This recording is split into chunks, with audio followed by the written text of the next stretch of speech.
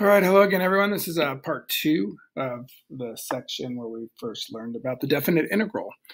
So now there's just some properties of the definite integral and then a theorem that goes along with it. So this would be pretty quick, actually. A lot of these properties are things that you would expect without really having to think about them. So I didn't really label this, but I guess I would say properties of the definite integral, which again, remember, is just area under a curve, right? So for now, we're just going to use pictures. So a lot of these theorems won't be quite as useful until we find our other way to do that. The first one just says you can factor out a constant. So if you see a constant inside integral, just factor it out. Sometimes that makes your area or your picture a little bit easier to draw. So that's all this one says. The next one basically says the integral of a constant, just c, is equal to c times b minus a. Quick reason why. If I were to draw a constant here for you, let's just call this y equals 4, and we're trying to find the area under the curve from a to b. You can see it's just a rectangle, right? And the height of that rectangle is 4, which is the c, and the width of that rectangle is the b minus a. Hence, the area is just length times width. The next one just says you can do exactly what you'd expect to do with adding and subtracting integrals. So f of x plus g of x, you can break them up into two different integrals if you want. Again, some of these will be more useful later on. For now, if you're just graphing something and drawing a picture, you probably wouldn't break it up into two, but you could. You're just going to deal with each one separately, which is probably what you would do without even thinking about it. Same thing we do with derivatives and limits, right? You can just do them separately. The next one is probably the most important one for this section. It says the area under the curve from A to B is equal to the area under the curve from A to C plus the area under the curve from C to B. And I asked a little question there. I said, where does C have to be? It turns out that it doesn't matter where C is, but just kind of a quick little picture here.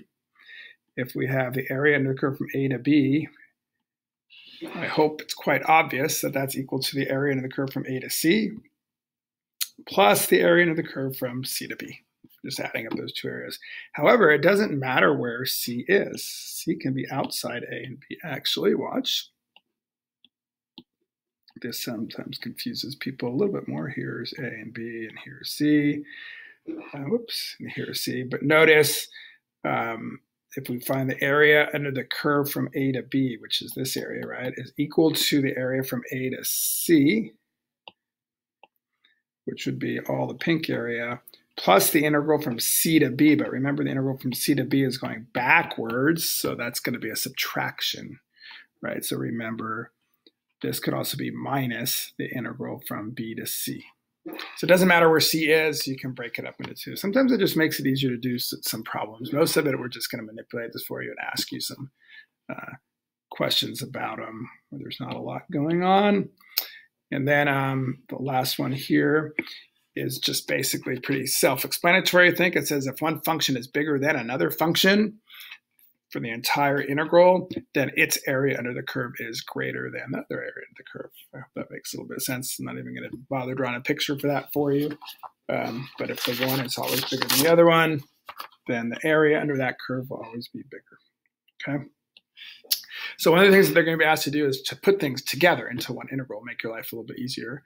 So this says the integral from 2 to 7 minus the integral from 5 to 7 of f. So they want you to put this together. You can just straight apply formulas. I like to draw pictures. What I mean by apply formulas is this would be 2 to 7 plus 5 to 7. Remember, I can switch the limits. I can switch the limits and make the sign from negative to positive. And now, whoops, sorry about that. I guess I should have wrote that the other way, right? I'll get it. Sorry about that. 2 to 7 plus 7 to 5. And then by our one we just did, which was this one, A to C, C to B is A to B. So 2 to 7 plus 7 to 5 is just 2 to 5. So that would be putting it into one integral. could also just draw a picture. I like pictures. Watch this. We got this little thing. We got 2, and we got 5, and we got 7. So the first one is 2 to 7. So if I think about that, that's all that. And then we're going to minus 5 to 7. So we're going to get that out of there. So we just have the 2 to 5 left. Sometimes the pictures are easier, but you can just straight apply the formulas also. All right. So you may remember from derivatives, we actually had a mean value theorem for derivatives. The mean value theorem for derivatives said that the slope of the secant line is equal to, there's one tangent line parallel to that secant line. So the slope of the secant line equals the slope of the tangent line. There's actually a mean value theorem for definite integrals also. It's pretty cool. Basically, I'm going to draw a picture first, and then I'll write it up for you. It basically says that if you find the area under the curve from A to B of f of x, remember how we've broken this up into rectangles, right? And what we've tried to do so far is add up rectangles. And Riemann said, hey, let's add up rectangles that make more sense. Instead of all circumscribed or all inscribed, he changed his widths and he changed his heights to try to make it as close as possible, right?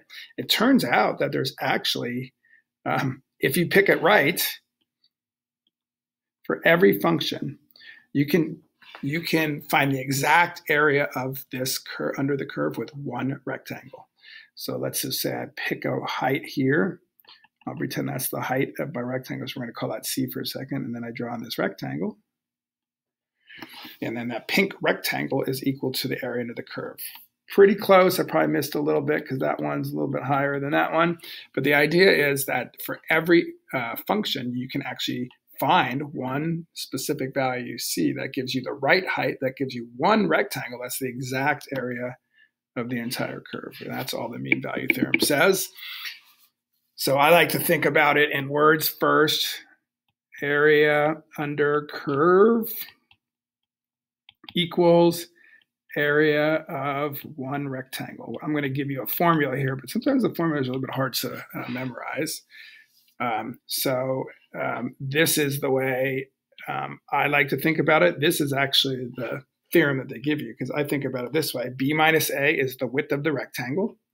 F of C is the height of the rectangle. So this circle thing is the area of the rectangle. And then this, of course, is the area under the curve. Okay.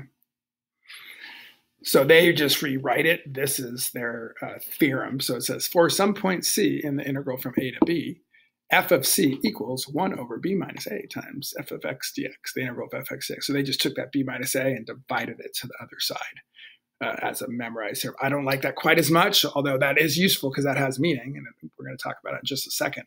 But I like to think about it as area under the curve equals the area of the rectangle. That way I don't have to memorize a formula, okay? So it turns out that f of c right here has some meaning, and it's actually, turns out that that's actually the average value of the function.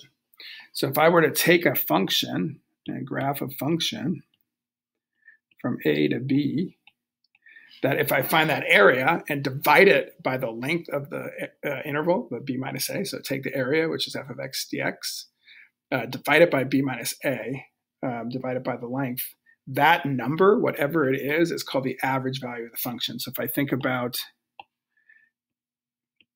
drawing all these little red lines, they all have some height, right? They all have a function. So I pretend there's like 100 of them or 1,000,000 of them. Technically, there's infinitely many, but if I take them all 1,000,000 of them, let's say, and divide by 1,000,000, it's going to give me the average, right? The average height of that function. So that f of c has some meaning. It's called the average value. So typical problem would not necessarily be to show the mean value theorem works, although we're going to do that here in just a second. But a typical question in the AP test would be like, find the average value of this function.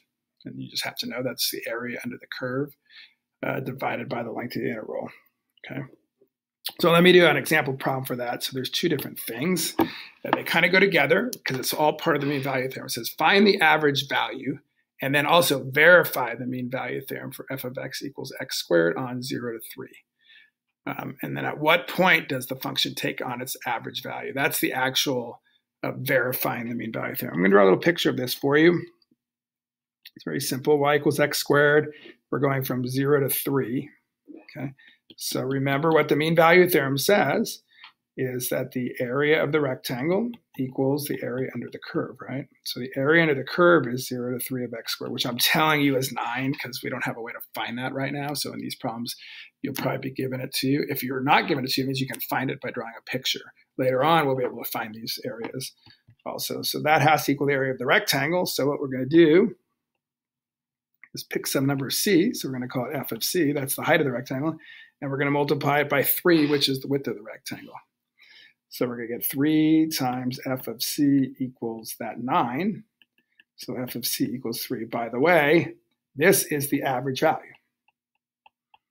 The average value is 3. Okay. So now we want to verify the mean value theorem, though, so we want to find that c is what we want to do right now, or at what point does the function take on its average value. So we want to find that 3. So we're just going to go, let's just go back to my x squared, which is my function, right? Or I guess we could call it c squared at this point. And set it equal to that 3, and c is, you get plus or minus root 3, but the minus root 3 is outside my integral, so that's not really the one I want.